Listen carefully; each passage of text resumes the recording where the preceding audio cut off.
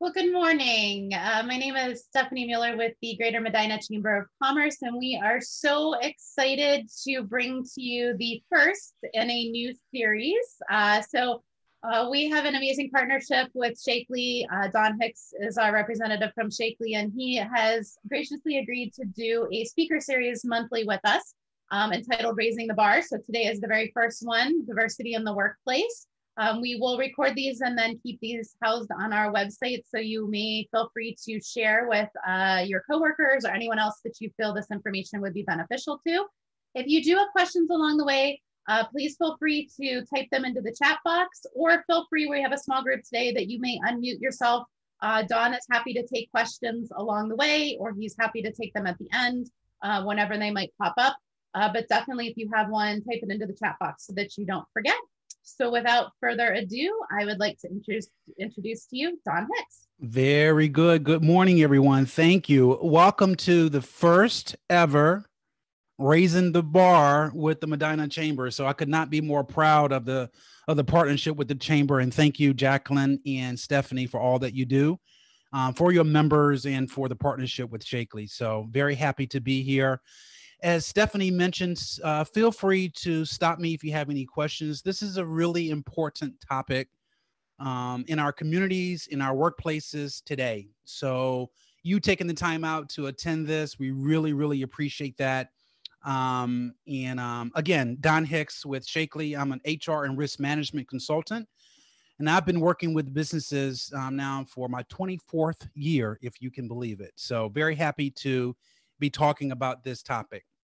So I always like to first start with a story. Everyone likes a story, okay? So Simon Sinek, some of you may know of him, S-I-N-E-K. If you don't, Google him, TED Talk. He's phenomenal. He is the Aristotle or the Socrates or the Plato, in my view, of our modern times. And no one understands human science and behavior like Simon Sinek. But I think there's a story that I learned from him that's appropriate for what we're going to talk about today. Okay. So as I go through this story, pick up two moral lessons from this story as you listen to this and just see if you pick up on that. So in the 17th century, okay, I'm sorry, 18th century, in the 1700s, there was a disease that started in Europe and eventually made his way to the United States. And it was called, I have trouble pronouncing this, but it's called puerperal fever, also known as the Black Plague of child deathbed. And what was happening is, started in Europe and went to the United States. What was happening is, as mothers gave birth, within 48 hours, they would die. And in some hospitals, the death rate was about 70%.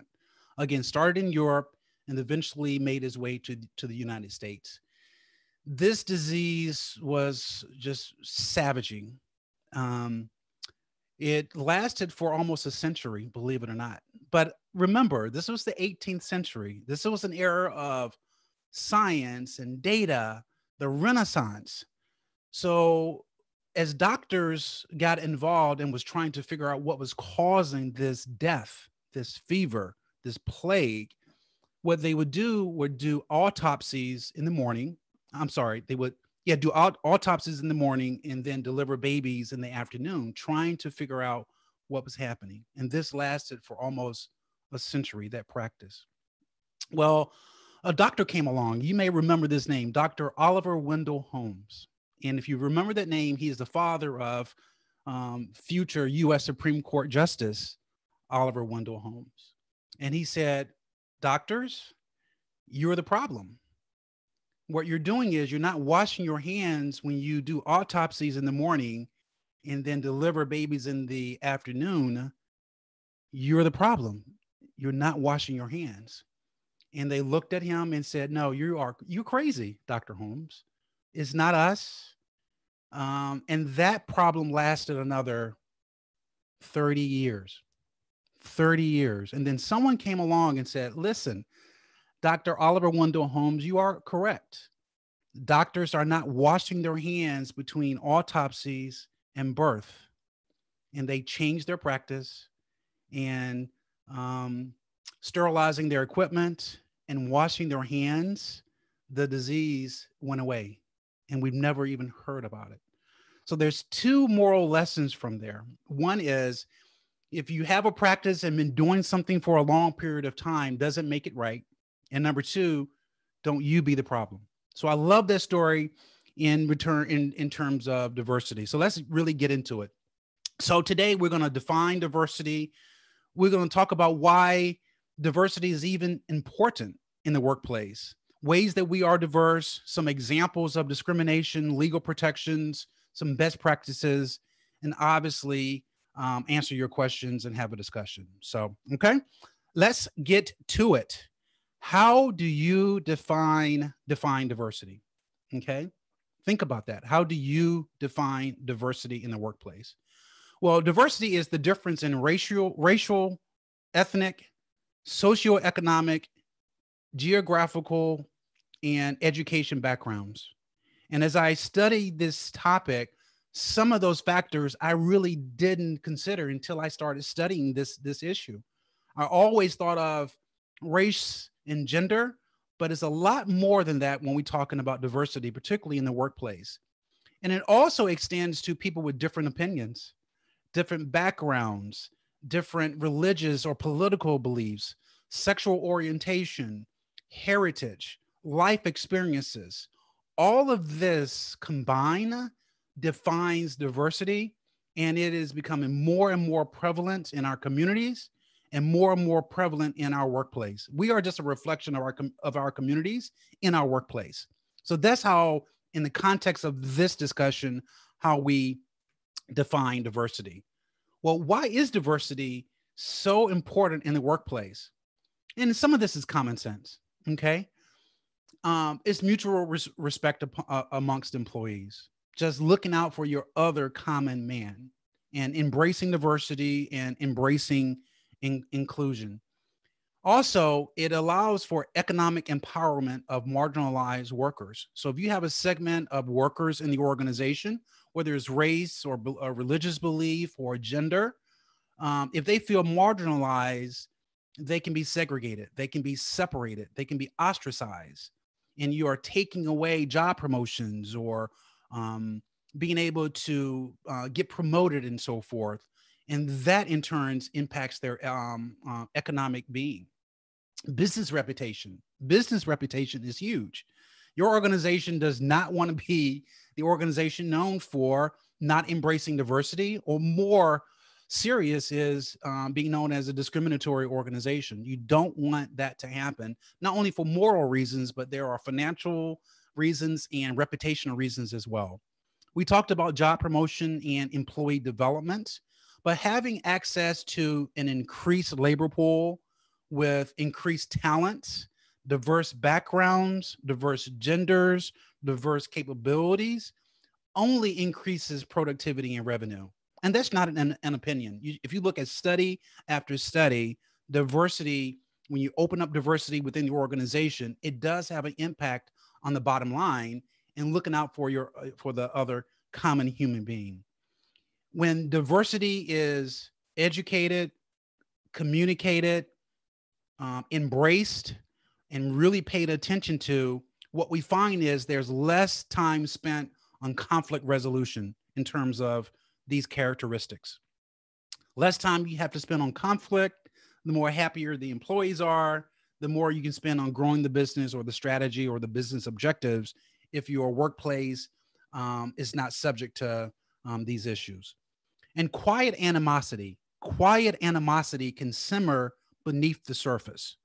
So as an example, if I work in an organization and I feel that I am discriminated against, I am ostracized, I don't have access to promotions, I'm being treated unfairly, I may not say anything, if that's my personality. And what happens is over time, this simmers and it brews, and I don't say anything, and I grow this animosity, and it just doesn't help the employee, and it festers within the organization. And at the water cooler or on lunch breaks, you have employees complaining. So when you pay attention to some of these issues and really spend time and dedicate resources to it. And I'm not just talking financial resources. A lot of these things can be done by some time, but it doesn't really have to cost a lot in order to embrace and educate on diversity. So, so what are some of the ways that we are diverse? And I talked a little bit about these already, and some of these may be unique to you, but obviously everyone knows the first one is how are we diverse? Is race, our skin color. Okay. Another way that we are diverse is our gender and our sexual orientation. All of this plays into inclusion and diversity, particularly in the workplace. Another way is age, age discrimination. I am beginning to see more and more of this age discrimination. Um, More often than in the last, I don't know, 18 months than I ever have before. I don't know exactly what's driving it. I think it is a combination of generations beginning to merge together, millennials and so forth with some of the older workforce. And there's some conflict and there's a friction there that needs to be dealt with. I just had a case that had this issue about 6 months ago, and it's becoming a problem. People of a certain age, they have a lot of experience and a lot that the millennials or the younger workforce can learn from. And if you tap into that energy, if you tap into that experience, regardless of age, there's a lot that we can embrace and learn and make sure that it's not discriminated against if you have a mixed workforce in terms of someone's age. The other one, and this was unique, you may not have thought about this. We talked a little bit about it already, but education. Education. Depending on the industry that you are in, some employees may be educated formally, and I'm talking more formal education, bachelor's degree, graduate degrees, law degrees, PhDs, some of the formal education. If you have a mix within your organization of employees with a formal education and some not, you want to pay attention to that, because you could be building or have a situation where if someone does not have a formal education, may look down on someone that does, or vice versa. So you want to pay attention to that. Are you treating someone with a formal education differently than someone that's not? Someone that doesn't have a formal education can give as much, if not more, than someone with a formal education. They have skills, they have trades, and they are just important to the organization. And you just want to make sure you're not tilting your biases or promotions or opportunities to one group or not the other. And you also want to pay attention to this with your hiring practices, So just pay attention to some of those issues. And having a mix is great. Everyone, regardless of education, brings their experiences, their talents, their ideas, regardless of any of these characteristics that we're talking about today. The other one is physical appearance, making some assumptions. Does someone have a tattoo? And you make a certain assumption. Is someone's hairstyle a certain way? And you make an immediate assumption. Does someone dress a certain way? And you make an assumption.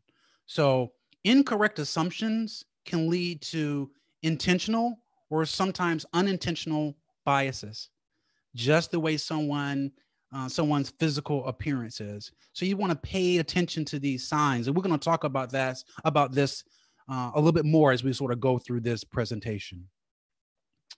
And the last one is physical ability. People with disabilities, people with physical disabilities.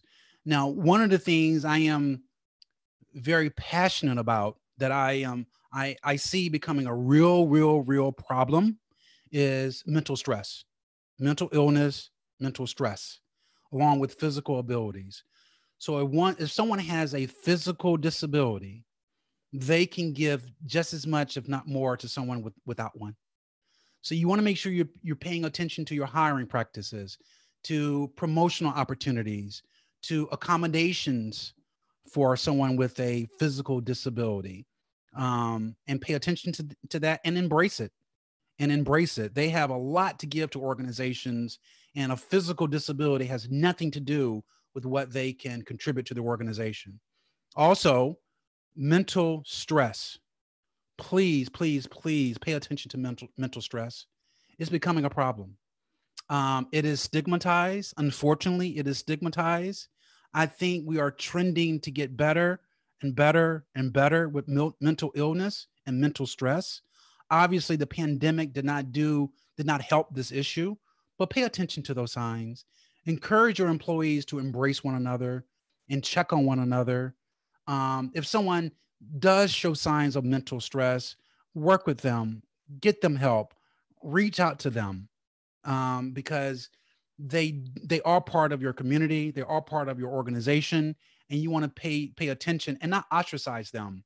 Not saying, "Oh my God, Don, he must be having a bad day." Is he? Or is there something else going on? And you have to be very careful. And these are very difficult conversations. I get it. None of this stuff is easy. And I don't want to come across as making this sound easy. It's not. But I do want to educate you just to look for signs and encourage some good behavior in terms of these issues. So diversity, experiences, and cognitive, how you view the world. Let's talk about experiences first. The first experience when it comes to diversity is different cultural backgrounds, where someone was raised, what they believe in, their religious belief, their culture, their family makeup, their educational backgrounds, as we talked about, and traveling extensively. I have a military background. I was in the Marine Corps, and I spent a year in Japan, lived in the community of Japan, and really, I think that helped me in terms of engaging with people, understanding people, and embracing different cultures and languages and so forth. Just being part of that. I have family that lives in Hungary. I have family that lives in Slovenia. I have family that lives in Croatia. I have family that lives in Austria. So Eastern Europe, I have some family that live and have traveled there as well on extended appearances. And all of that culture, all of those experiences has helped me in my job. It has helped me in working with, managing, engaging with other employees because, various life experiences give me different perspectives, and likewise for someone in your organization, you have different ideas. You have a different way of approaching something. You have a different way of resolving conflicts or understanding someone else's perspective. It determines how we see the world or the world view. Remember, diversity is not only on the race and the gender, but it's also political opinions, beliefs, religious belief, or non-religious beliefs. That plays into it too. So all of these experiences determine how again, we embrace one another and how we understand one another. And cognitive is just that, is understanding this. But one of the things I want to make sure that you pay attention to is geographical differences. And let me explain what I mean. Let me tell you a real quick story. It's something that I learned almost 30 years ago. Okay. So you may not know, you probably don't. I did not grow up in Ohio. I've been in Ohio now for 30 years, almost 30 years. But I grew up in North Carolina in the South on a very, very small farm. The population of my community was about 800 people when I was growing up and going through high school. So that is the culture and the world that I grew up in. Well, as I went to college, went to the Marine Corps, I came to Cleveland 30 years ago. And I remember when I first got to Cleveland, this happened to me. Well, in the South, regardless of age, whether you are age 18 or whether you are age 88, calling someone ma'am in the South is normal. It's a term of endearment, and age has nothing to do with it. Well, when I had just got to Cleveland about 30 years ago, I had only been here, I think, a couple of months. I went into a meeting. I was with a friend of mine, and the receptionist greeted me, and she seemed to be in her mid-20s at the most. And she asked me a question, and I answered with, "Yes, ma'am." And she looked at me and I could tell I had said something wrong, but I didn't know what I said. I meant no, it's just the way it was a term that I was used to. Well, I went to my meeting and as I was leaving, I could tell she was really upset and I did not know what I did. As I was walking out, I was like, man, I talked to the other guy I was with and he said, you called her ma'am. I was like, oh my God. And it hit me at that point that just what I could do in the South, maybe I can't do in Cleveland. Just pay attention to that. So Northeast, Midwest, South, Southwest, Pacific Northwest, and West, we all have our different ways of engaging one another. And some things are unintentional and some things are intentional. So if you are learning about someone and they come from a different geographical area, or maybe someone came from a different country, just pay attention to that as you are engaging in making decisions in regards to diversity. All right, diversity history. What influences diversity? The first one is parents. I want to be very careful here. I don't want to come across as I'm telling anyone how to raise their kids. That's not what I'm doing. Okay.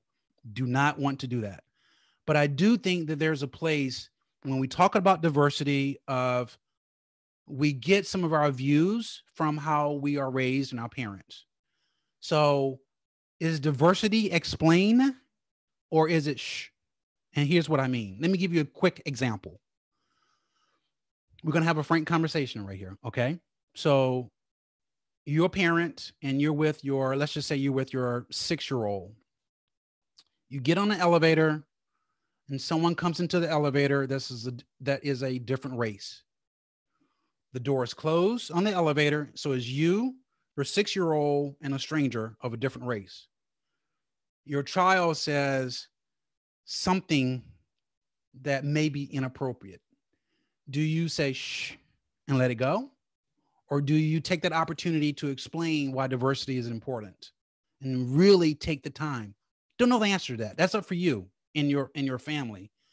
But I think there is a tendency sometimes, because these conversations are so difficult, that a lot was just say shh and not explain versus taking an opportunity to talk about diversity and what's important to you based on how you want to raise your child. We also learn diversity from our teachers, our coaches, sports, different organizations that we are part of, our peers, who we hang around with. So I used to tell my son he just turned 29. I used to tell my son that I can tell a lot about you, Randy, by the people you hang around with. By the people you hang around with will tell me a lot about who you are as a person. And I told him that when he was very young, and I stuck to that. How many times, okay, we've all been there. How many times you may have been at a party or a cookout and someone says something inappropriate? All right. Do you confront it? Do you ignore it? Do you bring that to the workplace? Do you not bring it to the workplace? Is it in the back of your mind? I don't know. So who we hang around with, our peers, plays into this. News, entertainment, movies, social media. By the way, algorithms. Let's take a minute to talk about algorithms for a little bit, because some people understand this and some people don't. So I'm going to take an opportunity to talk about this. Is algorithms. Google, social media. Google, when we do internet searches, those internet searches are returned to you based on what Google thinks you want to see, based on your past behavior of searches. So if you do a search on something, and it's the same with Facebook, Twitter, all other forms of social media, just because you see it on social media or on the internet doesn't mean it's actually true. We all know it's common sense. But I don't think a lot of people go the second step, meaning, is it from a credible source, whatever I'm researching, or wherever I'm getting my news from the social media or the internet? Am I using credible sources? Am I using multiple sources? Not just what Google is giving to me because it is algorithm based on your past behavior. So just pay attention to that. I have conversations with people and it's like, oh my God, I didn't see that on Facebook, or I didn't see that on, when I type it up in Google, it's not my first result. And I was like, no, go to page 2 and go to this and look at this. This is an independent source. Here it is. So, just pay attention to those things that we may not think about when we're doing our research or when we're getting our news and making our opinions and making some decisions. The importance of critical thinking. Taking time on some of these complex, sensitive issues for our workplace and for our organizations, critical thinking is very, very important to use. Now, what is silent diversity? What does that mean? Silent diversity are those unconscious biases, our hidden tendencies that we didn't think we had, those personal habits that we have. And some, to be honest with you, are unintentional. Just like my yes, ma'am comment, just completely unintentional, did not really even think about that. But it could offend someone. It could offend someone else. But those hidden tendencies, that silent diversity, is treating others differently, even when you didn't mean to. Are your decisions tilted to one race or another? Are your tendencies in the workplace tilted towards one gender versus another? Are who you are deciding to promote and get into that training program, are they tilted to one area or one characteristic or not? That raise that you decide to give someone, all of those, who you just decide to hire, all of those are that silent diversity and those hidden tendencies and those habits that we build over time. So by being aware of it, and by the way, we're not talking quotas.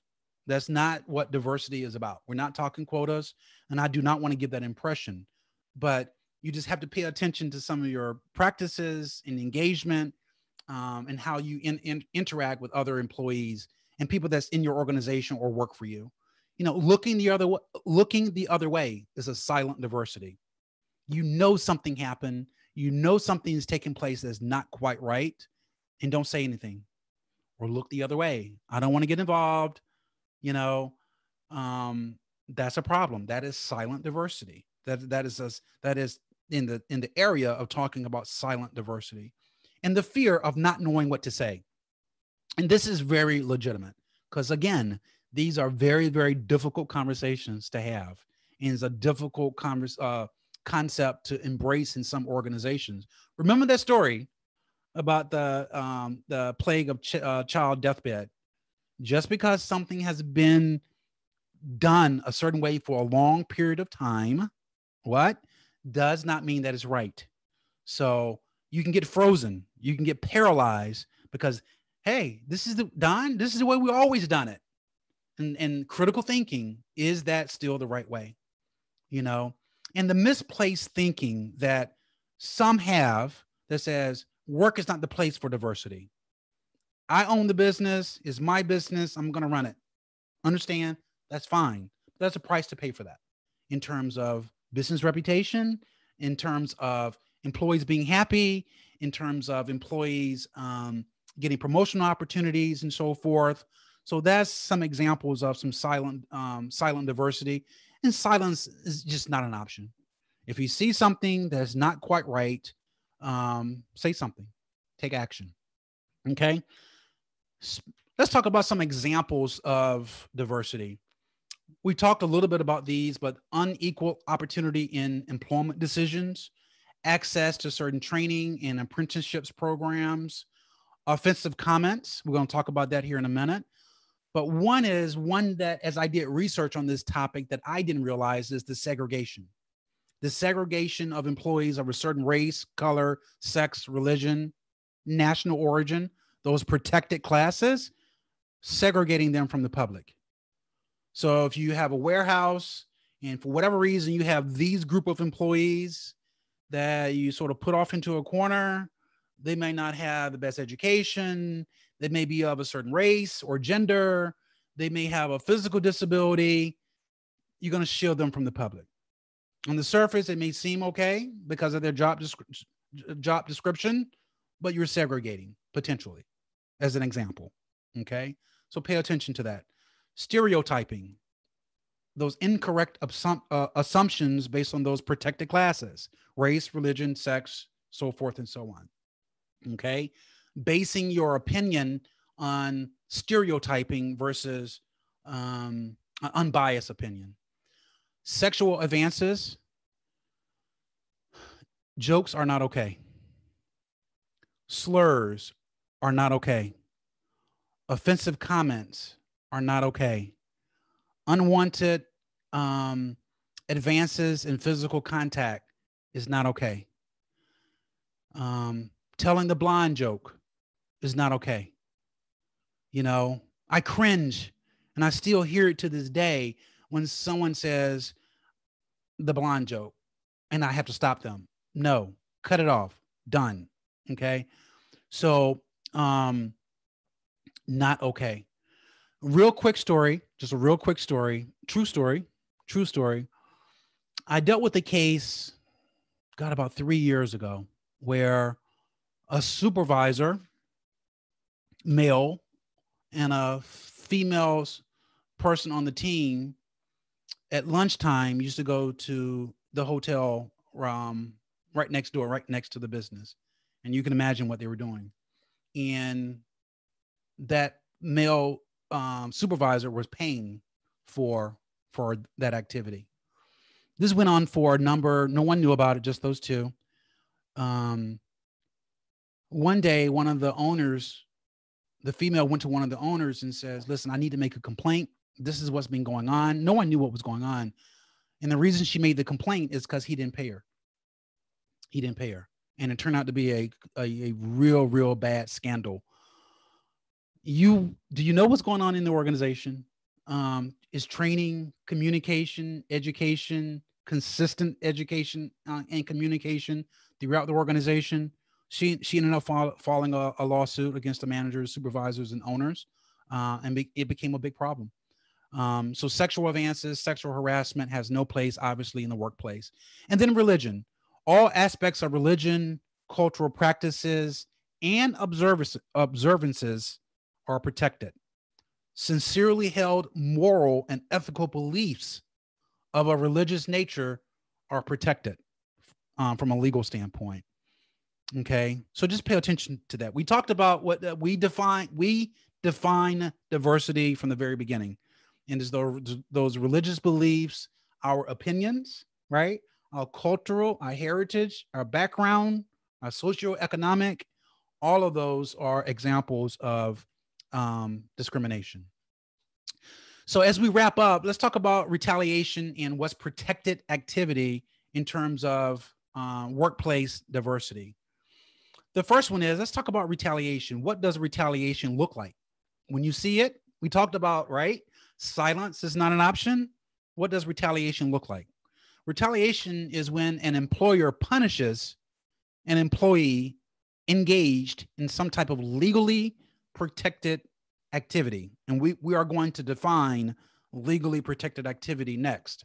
But examples, we talked about these a little bit: demoting someone, disciplining someone, firing someone, reducing someone's salary, changing their job shifts or their shifts assignment based on retaliation cannot be done.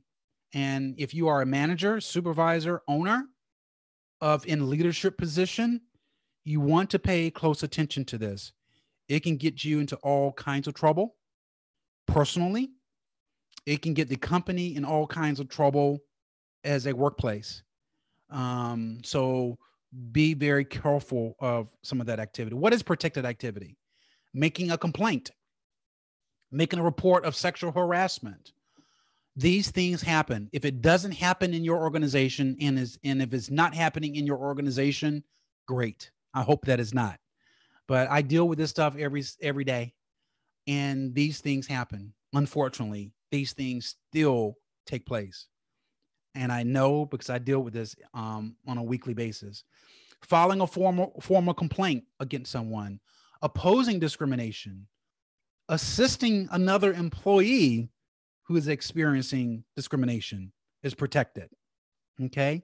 Providing information during a valid investigation as a result of a discrimination issue is protected. Requesting accommodations for a disability issue is protected. And then obviously intervening to protect others. Remember what? Silence is not an option. So intervening to protect others, do the right thing, the employer cannot retaliate against you. Okay. So that's something to know. What are some of those legal protections? These are just some examples. The first one is ADA, the American with Disabilities Act, the Rehabilitation Act of 1973. That's more for federal employees and federal, those that work with federal contracts. So if you have a business that do federal government work, that bid on federal contracts, there are some legal protections in regards to discrimination and diversity around those. The Genetic Information Non-Discrimination Act, GINA, was passed in 2008, I believe, and became law in November of 2009, I believe. And that is protected information for genetic information. Employers' discrimination based on family medical history or genetics. And this is becoming no one really knew about GINA until 2020, when it became more prevalent with COVID. So as employers were getting test results or proving that people weren't sick or did not have COVID, or taking people's temperature and asking for some of that information, you have to be really careful. Does that information contain genetic information? If it does, you can get in trouble. It is a federal offense, and it's a federal law that protect employers from making certain decisions based on genetic information. So really, really pay attention to that. The Equal Pay Act is something that JFK, John F. Kennedy, signed in 1963. It just says that you can't discriminate and make pay decisions based on gender, men and women. It's a law that's been around a long time. And EEOC, Equal Employment Opportunity Commission, is a commission with the federal government that if a discrimination case is filed, they get involved and do the investigation, arbitration, and making some of those determinations before it goes to court, if it goes to court. You do not want to be on the receiving end of a EEOC issue. It will make your life miserable. If there are any attorneys on the call, and dealt with this, you know exactly what I'm talking about. So just some legal things there. So, okay, we're coming to the end. Let's play a little game before we wrap up. So myth, I don't have any prizes, but we're going to play a game anyway. So, okay. Myth or reality? Question: there is one best qualified person for every job. There is one best qualified person for every job. True or false? Or myth or reality? Myth. People bring different skills and talents to work.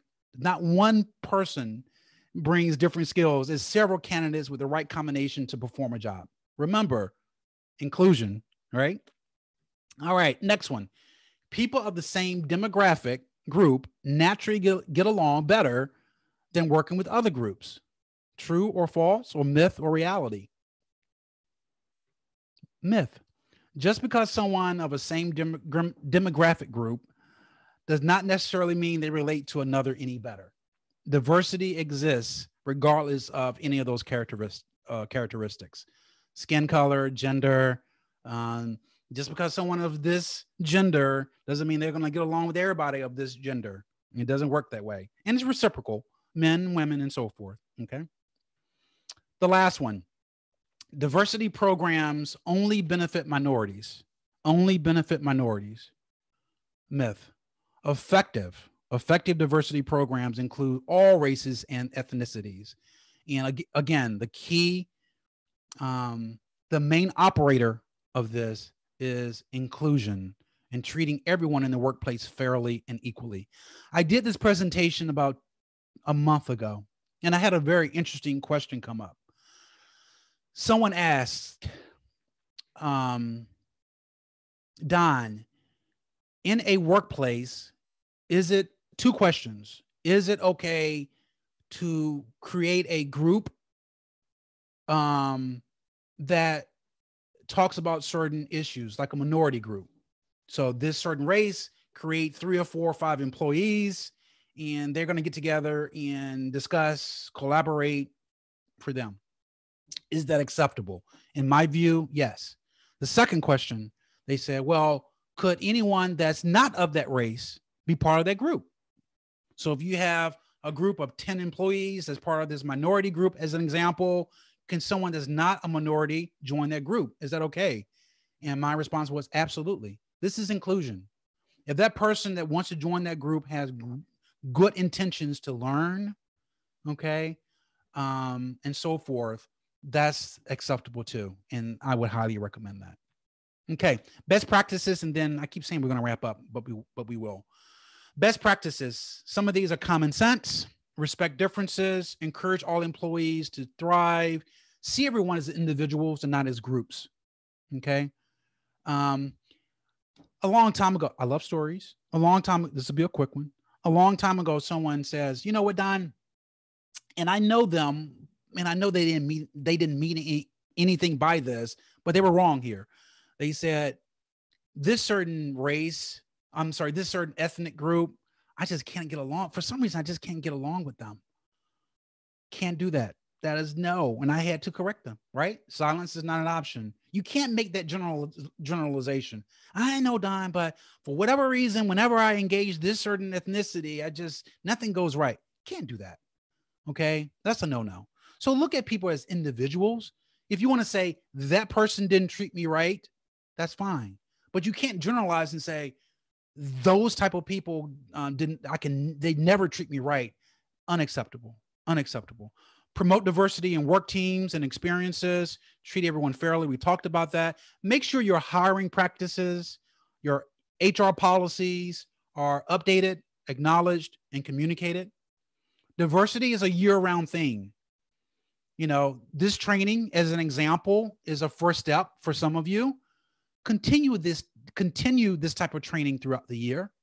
It's not a one and done. Oh, I attended this diversity training and I'm good to go.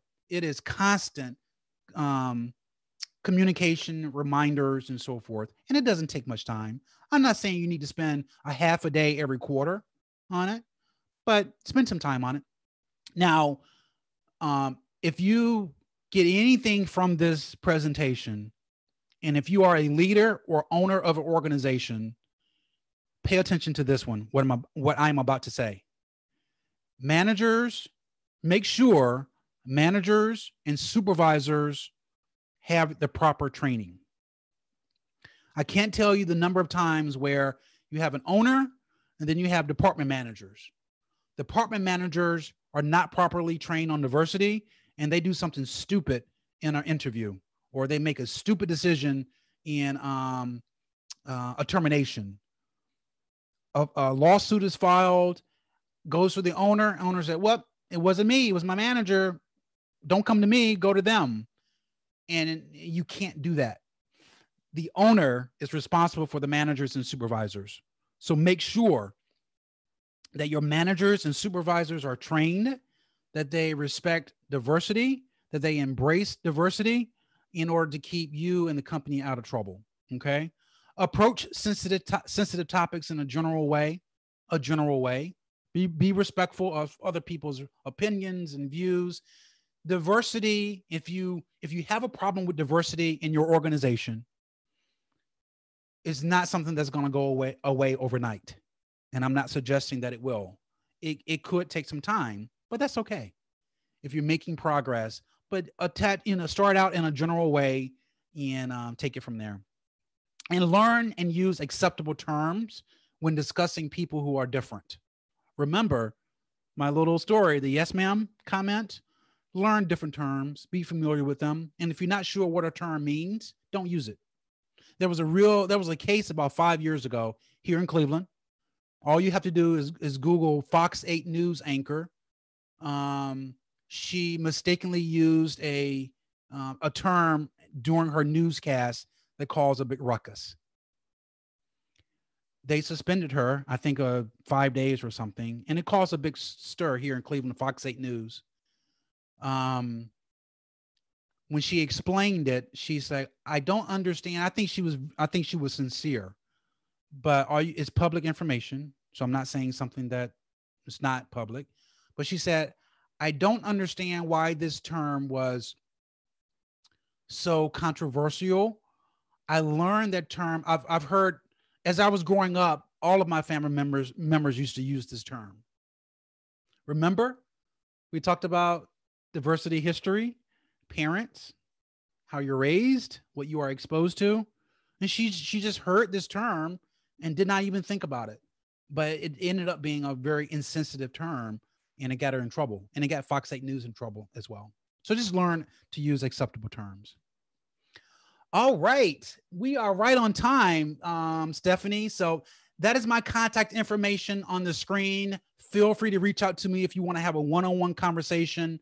I do not charge anything for talking to you, and it's unlimited. So I really appreciate you attending this. If you have anyone that you want to refer this presentation to, or refer me to talk to and have a conversation with, no cost, no obligation. It is a benefit by being a member or considering being a member of the Medina Chamber. They do some fantastic work. So feel free to reach out to me if you have any questions. So Stephanie, I'll throw it back to you. Thank you. And I'll take any questions if there are any. Thanks so much, Don. That was fantastic information. If anyone has questions, feel free to type them in the chat or unmute yourself. As I said, there's so few of us that we can certainly ask questions of Don if you have any. Hi, Don. I have a question. Yes, Rebecca. Sure. Thank you for such a great presentation. Oh, thank you. Appreciate it. You're welcome. My question is, I'm sure there's a lot of larger companies and businesses that have diversity training for perhaps their manager levels, but may not want to invest the time or the money into training maybe their shift workers on the factory floor or in the warehouse, like you mentioned, or maybe even some smaller companies that may only have a dozen or fewer employees. Yeah. So how do we encourage them to inform them that this training is important and will benefit them? That's a fantastic question. And I've been challenged in doing these presentations and researching this issue. That's a challenge for me to even answer effectively. It's a problem. And what I mean by that is larger organizations typically make the time, or they have the resources or the personnel to do it internally, and they just do it. Large organizations. Smaller organizations typically do not have that luxury, meaning they don't have the internal expertise to take on a topic like this. They're so busy. People are wearing multiple hats, and they're just trying to survive day to day. So it's a challenge, and I agree with you. It's a challenge. The only recommendation I would make is, as a best practice, maybe start out with a lunch hour, bring in pizzas, something fun before the company picnic.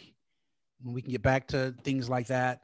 Something to make it fun and not so threatening and not so septic or antiseptic, whichever the term, might be a good start, and take it from there. I argue, when I talk to owners of small organizations, I argue that you have more risk than the larger organizations do. And sometimes when you have that frank conversation with owners of a company, that you are more at risk because you don't have the resources for it. For example, if you get a discrimination lawsuit filed against you, and I see it all the time for small companies, you can't take on that type of financial risk versus a larger company with 1,000 employees. You just can't do it. So if you talk about risk mitigation, if you talk about couching it in something that's fun and start out incrementally, and, think about hiring companies or engaging with companies like a Sheakley. We do this type of training for our clients all the time, and it's not very expensive to do trainings like this. It's worth the investment. A few $100s and you can get a diversity class. So start out small, start out incrementally, appeal to the risk mitigation to the owners, and then broaden it out from there. So does that make sense, Rebecca? Does that help a little bit? That's what my recommendation would be. So yes, thank you. You're welcome. My question kind of piggybacks on Becky's there. Yes. And given kind of the issues that smaller companies have, what do you see that the chamber can do? I mean, I think this is a good start, but one thing we're trying to do at the chamber is really get diversity out there and push it. Yeah. Keeping in mind that our smaller employers don't have the resources. So yeah, want to get your thoughts either today or maybe offline on what the chamber can be doing and doing better on the diversity front. Yeah, let me give this some thought. I mean, classes like this, to your point, Dan, is a good first step. And I think Rebecca, I don't think I addressed this with Rebecca's question, but if you have different shifts, first shift, second shift, third shift, you don't want to do a training just for the first shift employees and forget about the second shift and third shift employees. What's the point of that? You're only talking to a third of the employee population. So you can, there's webinars, there's courses, there's YouTube, there's things we can do remotely, there's recordings, there are classes that employees can take on their own time.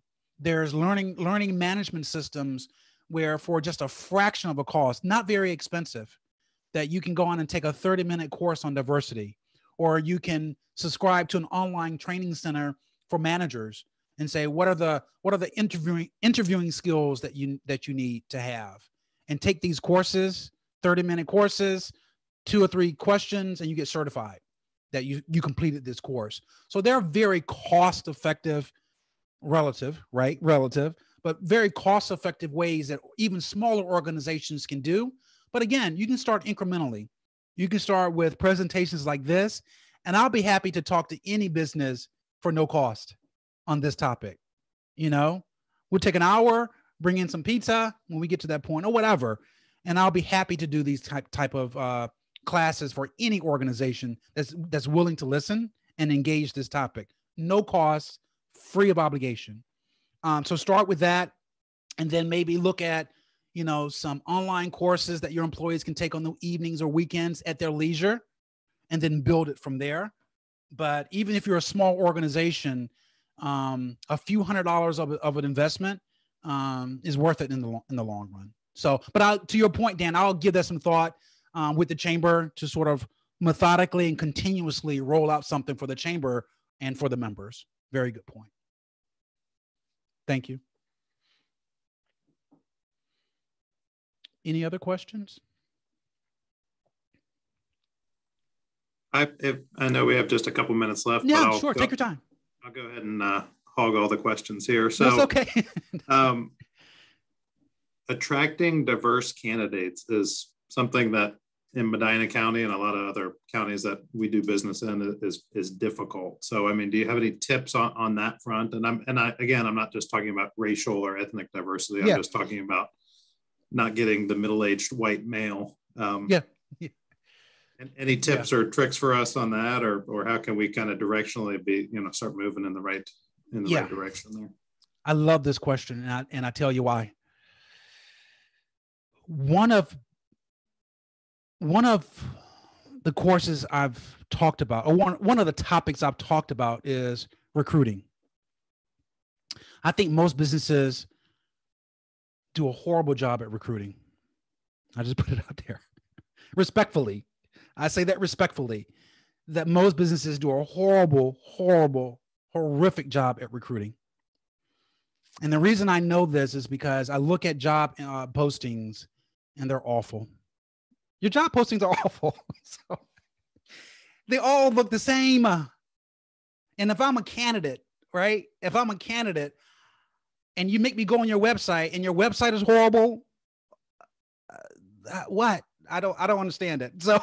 So I would really think about the workflow of not you, Dan, I'm just saying in general, So beef up your job postings. But to your point, on a serious note, more serious note, think about spreading your net wider. And here's what I mean by that. And I'm trying to say this respectfully. Depending on where you are, some communities are homogenous. They have the similar demographics in a community, right? So if you in XYZ city, and XYZ city is homogenous, you typically, just by numbers, you get those same type of characteristics, right? It's just math. But if you spread your net out to more heterogeneous communities, more diverse communities, even maybe going outside the state of Ohio to attract talent in diverse communities, you will cast your net wider to attract them to come to your location. So, and people say, well, Don, that might incur some relocation expenses if I go outside of the state of Ohio. Yeah. But is it worth $2,000 in relocating someone to your organization that has your skills and principles for $100,000 in revenue that they can bring in? I don't know. Is it? So that's a long answer to your question, Dan, but I would say spread your net, your search wider, because if it's a narrow search 10 miles from your office, you may be, just by numbers alone, you may be only reaching out to a certain group characteristic. It's just the nature of how the communities are built in some cases. Does that make sense? So, yeah. To feed off of that though a little bit, Don, I also serve on our school board for Medina City Schools. Yeah. And sometimes, community members will question us, that we don't have a very diverse staff.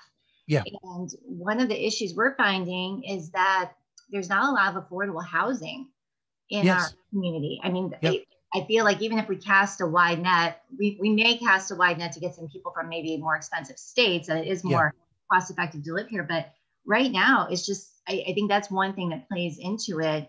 And I guess somehow we have to get our community involved. Businesses need to get their community involved too. So we're kind of have the same goals, I guess. Yeah. Now that's a very good point. Some of those socioeconomic, right? Some of those socioeconomic factors play into this. But hiring diverse candidates, if you do not have a flat organization, meaning if there are leadership opportunities, promotional opportunities for that person to grow, that might be more attractive just on the salary that you offer someone. Someone that's diverse may want to come in if they know they have a pathway to leading a team, becoming a supervisor, becoming a CFO, whatever the case may be, and appeal to that. That will help you also attract candidates. It's not just on salary. Employees look for other factors as well. Working remote from home, training opportunities, leadership opportunities, leading a team. I've known people that would take less salary if they could get into a management position and learn some of those skills. So just know some of those demographics as well. Does that make sense? So yeah. I want to be respectful of the time, but I don't want to. Feel free, anyone on this call, I want to be respectful of the time. Feel free to reach out to me and we have a one-on-one conversation, no limitation. Email me, call me. I'm very passionate about this topic, and really appreciate the chamber giving me the platform to talk about it. So, and we're going to be doing this, I think, not diversity, different topics, but every Thursday of every month, every third Thursday of every month. Right, Stephanie? So, correct. Yeah. So this was our first one. If you have suggestions for any future topics, I know Don is always open to those suggestions. He's trying to pick what are some of the more pressing topics of the day for businesses that they're facing, but certainly the third Thursday of every month at 10. And then we will house all of these on the Chamber's website. So you'll be able to gain access to the one from today and then all the ones going forward. So again, thank you so much, Don, for your time, your expertise. Thank you, everyone. sharing with us. Please feel free to reach out to him if you do have questions. I know he's always willing to answer any questions, whether it's this topic or anything HR related. And again, stay tuned to the Chamber's website for upcoming events. Thank you all for attending. Very good. Thank you for your questions. Very good. Thank you. Thank you. Thanks, Don. Thanks. Bye-bye.